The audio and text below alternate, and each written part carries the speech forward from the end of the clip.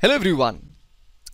I'm sure while you were working with the Excel worksheets of my videos, you would have noticed one thing common, that good number of worksheets doesn't have the grid lines. Now the question is, how do you disable these grid lines so that the sheet looks like a Word document, appears clean? To do so, go to View tab. On the left hand side you will notice something called grid lines, and take that tick away, and as soon as you do that, it looks like a complete white sheet with no borders around it.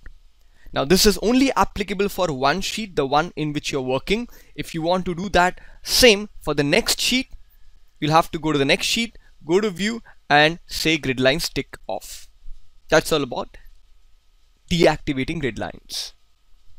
I hope you enjoyed our YouTube videos, and I really appreciate that if you could subscribe to our videos, which will also encourage me to give more such videos in the times to come. And you can also watch some of our popular programs which have been liked by a lot of viewers. See you soon.